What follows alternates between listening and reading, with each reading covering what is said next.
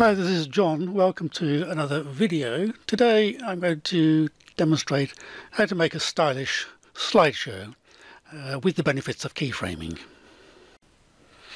So I've already imported the first of the prepared images, and we can find it in Project Assets and simply select it and drag it onto the timeline. And this is an image I've already prepared with a white border. I'll show you later how easy it is to do that. But I just want to scale this within the frame to make it slightly smaller. So let's go to Applied Effects by clicking the FX button, and under Motion we can use the scale slider just to reduce it within the frame. Something like that will do. Let me close the project assets so you can see what I've done there.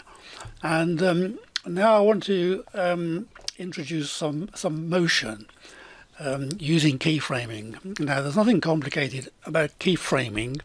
It's just movement across time, and the way we do it is to click on this little stopwatch which says show hide keyframe control. So clicking that once opens the keyframing timeline. So what I'm going to do is I'm going to select this little stopwatch next to the word position, and that adds the first keyframe. You can see here on the keyframing timeline that this little diamond icon which indicates a keyframe has been added. So I'm just going to intuitively drag within the editing window, and I'm going to move this right out of the frame. Somewhere up to the top left. I want this to swing in and then sit in the frame at an angle. So that's the first keyframing position done, and when we start to play the video you'll see it moves in from that top left hand corner and moves across the frame.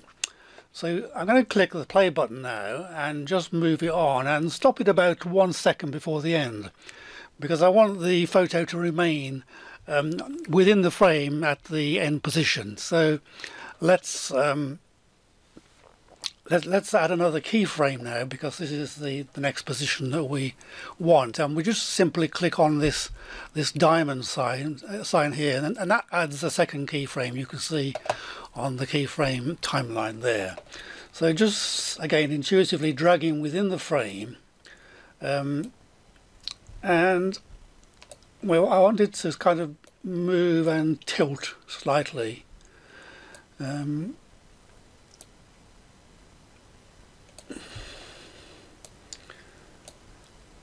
Need to perhaps just resize it again slightly. So this is going to be the final position of the slide within the frame.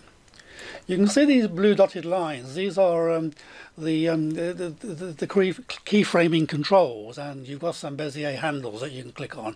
But I just prefer and find it more intuitive just to drag within the frame itself. Again, I'm going to just tilt the corner handles, something like that. Okay, that will do. So that's the final position. So I'm going to run the play button now, so it goes on to the end, and it just stays static then in that position for a few seconds, and I'll click the diamond button again here to introduce the final keyframe. So let's just play that and see what we've done. So clicking the play button, you can see it gradually comes in and moves in the frame into the final position. And we're going to put a photograph behind it using a duplicate of this particular image to make a blurry background, which will give a professional look to our slideshow. And what we can do is we can save this now as a preset, and we can then apply it to multiple images quite quickly.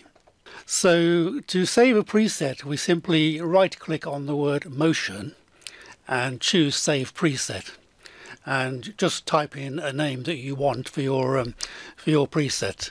I've already saved one, so I'm going to just cancel this out, and you can see how I use the preset when I come to import the remaining photos for the slideshow. So I click cancel, and then we can close this down now that we've saved the preset, and we can start over with our actual slideshow. So I'm going to clear the timeline by selecting this clip. It's already selected, and pressing the delete key on the keyboard, and move the playhead back to the beginning. So we're ready to start our slideshow.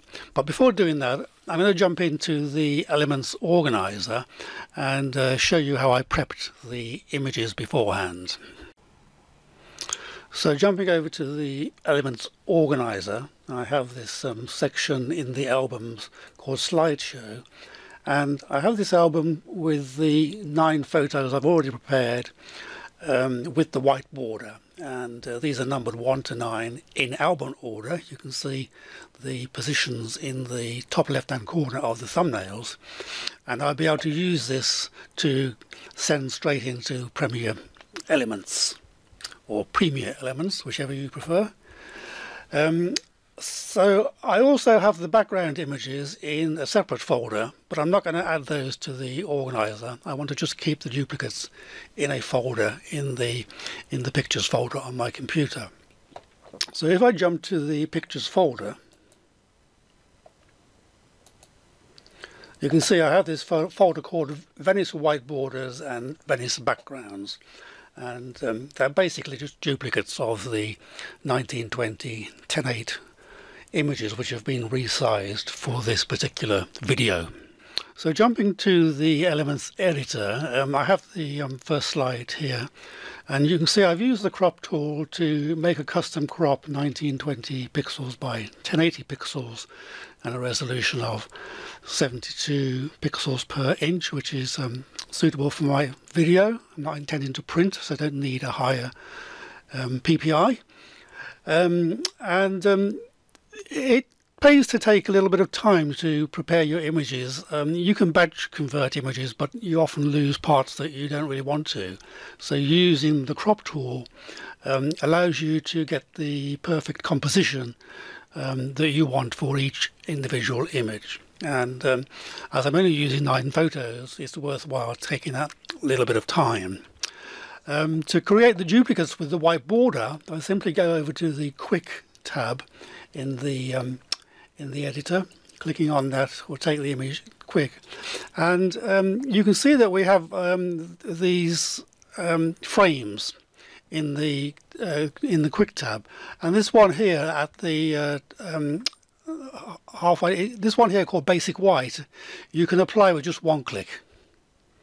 And there you have it, and that's all I've done.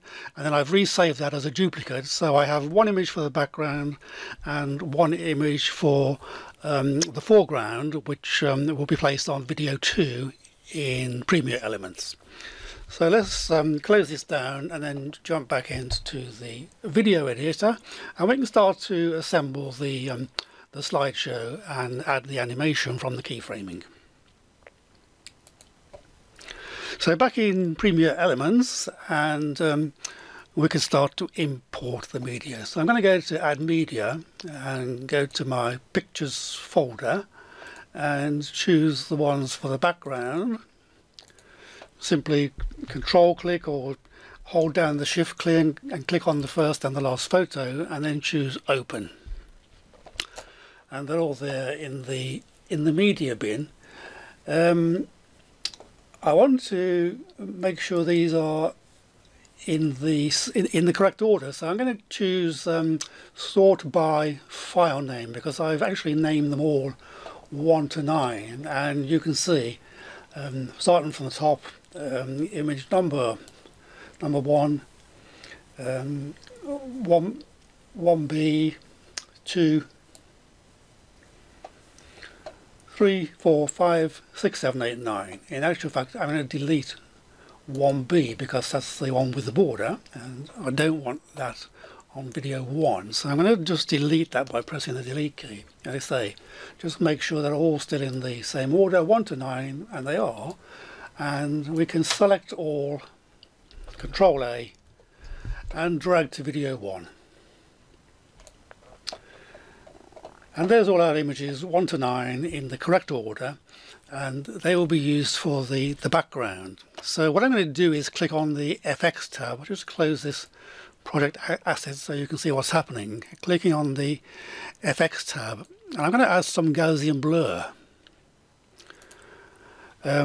Make sure these are all selected. If they're not selected, simply drag a rectangle over each one and that will select them all.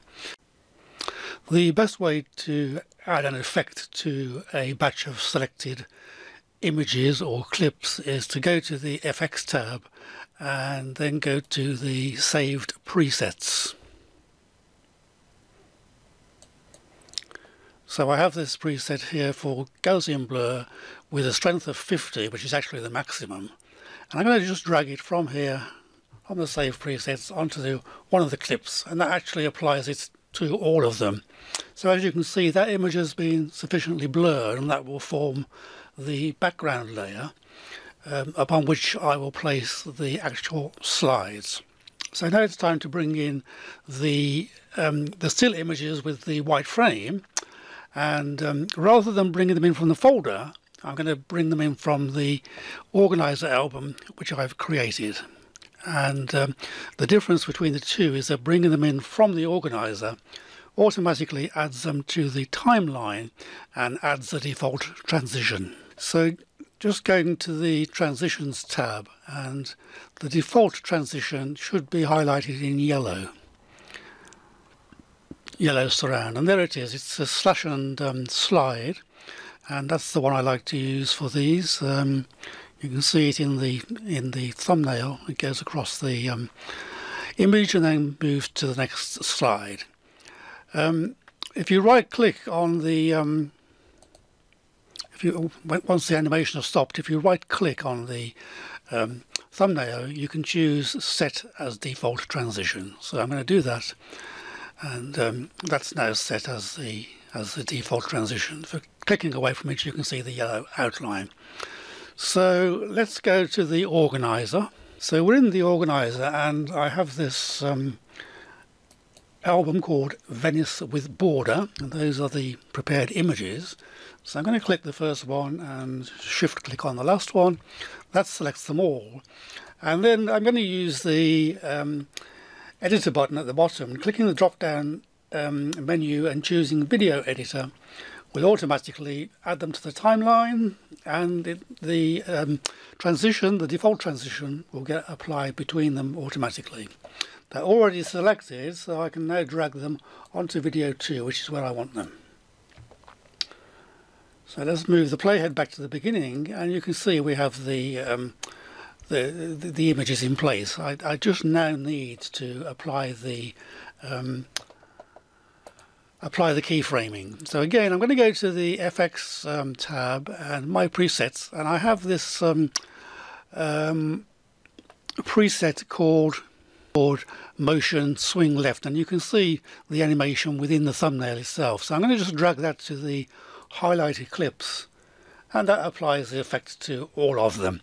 So if we start the play now, you can see the effect, which is what I wanted, and there's the transition. So let's pause that, move the playhead back to the beginning, and let's add some music to the clip. The one I like to use is the one that's already downloaded, which is this one called Is It Love. You can see it has no blue corner, which means it's already stored on my computer. So simply drag this to the music timeline, and there it is. And I'm going to click the box here to fit to the entire video and click done, and there we have it. Elements has automatically matched it to the length of the slideshow, and so we can play it. Let's have a look and see how it turns out full screen.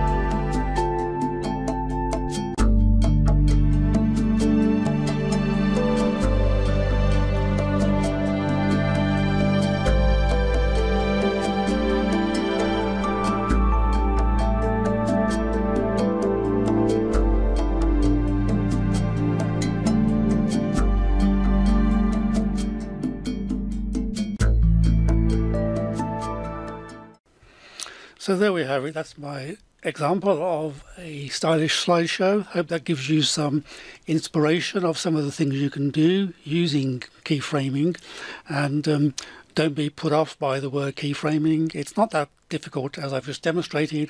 Give it a go and see how you get on. In the meantime, thanks for watching and see you next time. Bye for now.